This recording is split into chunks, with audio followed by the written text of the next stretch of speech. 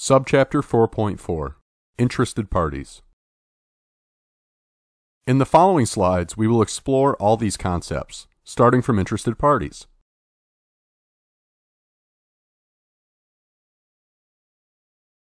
As we said, we could consider interested party anyone that could be influenced by how your company manages OH&S, or that, in turn, can affect how your company handles OH&S. So far, we made some examples: workers, trade unions, owners, suppliers, clients, competitors. For all these parties, we can imagine their needs, what do they ask your company regarding OH&S, their expectations, what they expect to receive from your company, even without ever asking for it in an explicit way. Overall, we have to think of all the different ways there could be a mutual influence. In other words, we could ask ourselves not only what they can get from my company, but also what they could give us. Let's get into more details and ask ourselves, for each of them, what are their needs and expectations? Workers. What are their needs and expectations? This is intuitive. They are the most critical interested party. Even the most efficient company may have severe accidents if even just one worker decides to ignore the OH&S procedures. And, in turn, they are very exposed to every choice the company may take regarding OH&S. So what are their needs and expectations? We could think together about the most common ones. Of course, when you will make your list, you will have to be more precise. The first need we can think of is a healthy workplace. Then, of course, having the correct PPE, according to OH&S courses, generally being trained adequately before doing any new task, being able to communicate about injuries, near miss, and so on. Every time these requests are explicit, we can think of needs. In some of these cases, the expectations are more implicit. For all of them, we could go way into details, of course. Trade unions. What are their needs and expectations? They can influence OH&S through their demands and their cooperation. What could be their most common needs and expectations? They probably want to be heard, and they want to be consulted every time there is a choice to be taken that could have any repercussion to OH&S. For example, when a new kind of production is planned, or when a new kind of chemical substance is going to be used. They also probably want an overall good level of communication every time there is an OH&S matter. For example, an injury. They expect to receive the news so they can make their evaluation too. In extreme synthesis, they don't want to be cut off from important pieces of information and important decisions. Owners, shareholders. If your company is owned by an entrepreneur, this interested party consists of the owner. If it's a public company, this interested party is technically made of everyone who owns a share, so by the shareholders. Whoever owns the company, the point is that since they are the ones that make a budget allocation, they can have a very decisive role. If they decide to spend more on safety, for example, by adding new protective technologies to machines, or by spending more on PPE, they could drastically improve OH&S. Their needs consist of having as much cooperation from employees as possible. By cooperation, we also mean that workers should follow working procedures and guidelines. Like we saw in many other cases, among the needs, we can also list a good communication flow. Owners want all the key figures in OH&S to be able to report unsafe situations, both from workers and from external parties, such as contractors. Suppliers. The OH&S conditions of my company can influence some kind of suppliers. For example, the workers of companies that provide maintenance to other companies' machinery can be exposed to the risk of those companies. Or, in turn, it could turn backward. If these workers don't work in safe conditions, they could put other workers at risk. Clients. For some kind of companies, clients can be influenced by a company's OH&S conditions too. One of the most common situations is that your clients may need to have some guarantee that your company is not a threat to their business continuity. In other words, they want your company to be able to keep to provide its services, because in turn, they want to be able to do it too. If your company produces cheese and your clients produce frozen pizzas, they need you to be able to keep producing cheese. And of course, one of the ways they make sure that your company doesn't risk shutdown is by making sure that your company does everything it can to avoid incidents. And we all know that having a 45001 standard is an excellent way to manage that risk. Also, they may need your company to work safely for ethical reasons, and maybe because they don't want reputational damage in case something happens in your company. Even competitors may be one interested party. In other ways, the way your company manages safety could indirectly influence theirs, and vice versa. If all your competitors start to use a different, new kind of PPE, your company needs to understand why, and maybe it has to learn from them. Also, the way your competitors work may influence your company because if they have an accident, your company may suffer from reputational damages too. So, we may say that even competitors count, and we have to think of their needs, which could be fair play and the need to exchange valuable information related to safety. Subchapter 4.5 Internal-External Issues. Now we can go back to the global representation of the context. We just explored the interested parties area, right? Now we can talk about the other family, internal and external issues.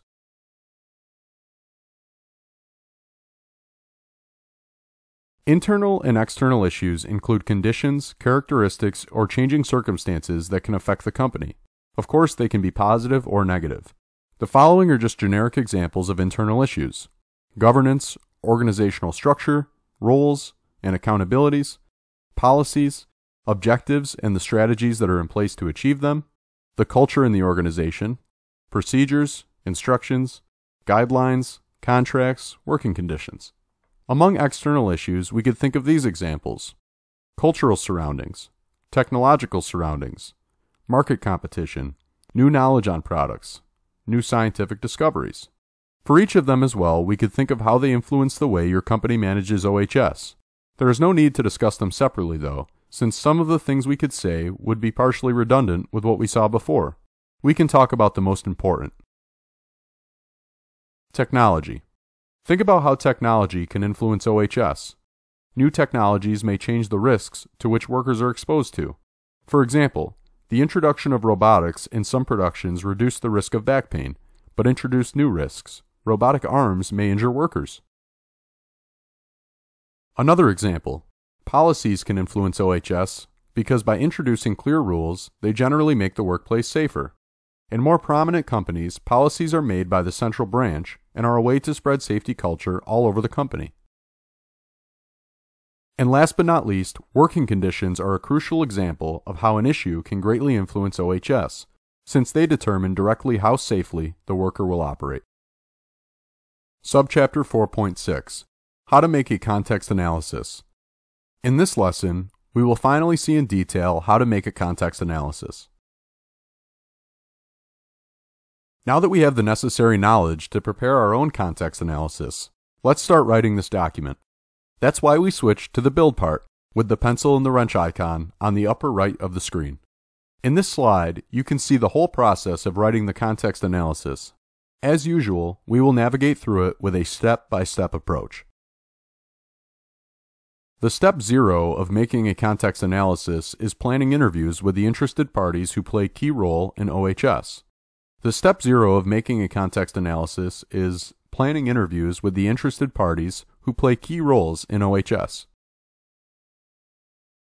Making interviews with the interested parties, or at least some of them, is highly suggested, since it's the easier way to gain all the inputs you need to write this document. So, choose the interviewees. Think of all the people in your company that have somehow a key role in OH&S and plan an interview with each of them. For example, you could interview a trade union representative, the health and safety manager, the factory doctor, the production manager. The duration of the interviews should be not too short, not too long. Ideally, not less than 30 minutes, no more than 1 hour. If you think it could help, prepare beforehand a set of questions to make. Make sure to cover critical topics such as who in their opinion is an interested party in OH&S, what are the current plans to manage OH&S, what could be done in the future to improve OH&S. The result of your interview will be a text file that you could keep as some sort of proof that your company made its context analysis in a very accurate way. Now that we gained the information needed, it's time to put all this information in a context analysis document. The most common way to make a context analysis document is to prepare one matrix made like this.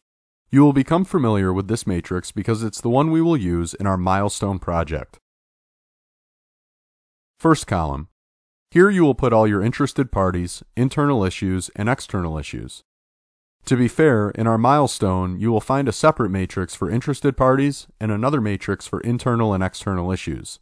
Think of this column as just a list. Second column. Here you will put a description that details what you just wrote in the first column. Third column. Here you will put how it could influence the way the Jack & Sons company manages OH&S. To be more specific, in the case of interested parties, you should also write an evaluation of their needs and expectations regarding OH&S. In the case of internal-external issues, just write a review of how they could influence the way my company deals with OH&S. Fourth column. Here we should write our verdict. Do we consider it relevant for OH&S or not? This question is quite important since, as we will see in the following slides, if we state that it is relevant, the game goes on. We will keep evaluating it in our risk analysis. Finally, our fifth column, annotations. I suggest you always leave an extra column so that you can put some extra annotations if needed. So this ends the part in which we learn together how to make the context analysis matrix. In the next subchapter, we will make two simple examples.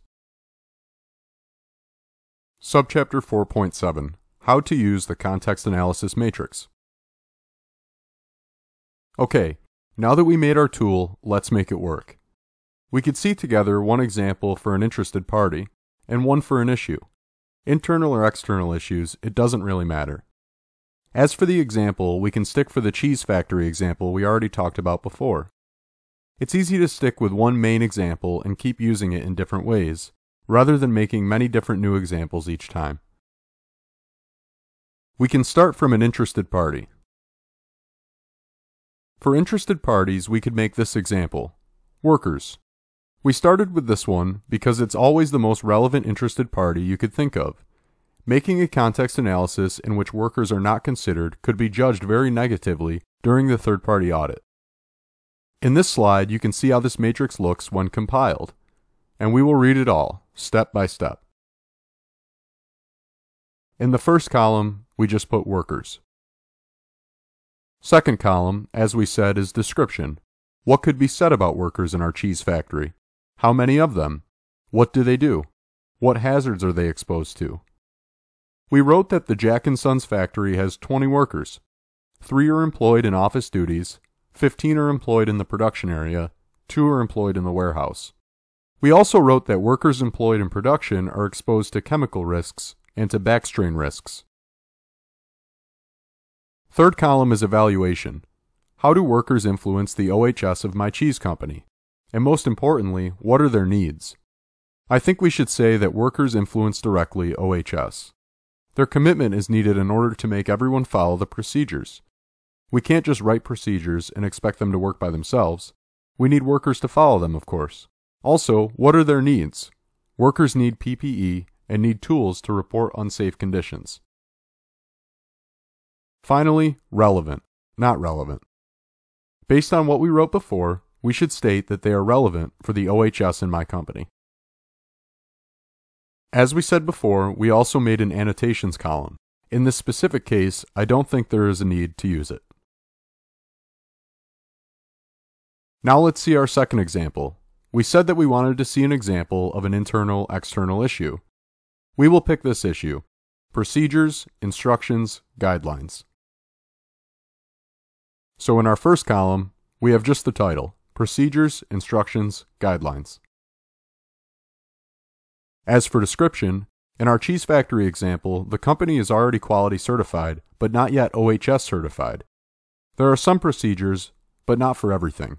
So we can write, the company is already certified for quality, ISO 9001, but has no certification for OH&S. Most of the processes do not have a written procedure. In the evaluation column, we will write down how this issue could influence OH&S. Having a clear set of rules is considered fundamental to guarantee safety in the workplace.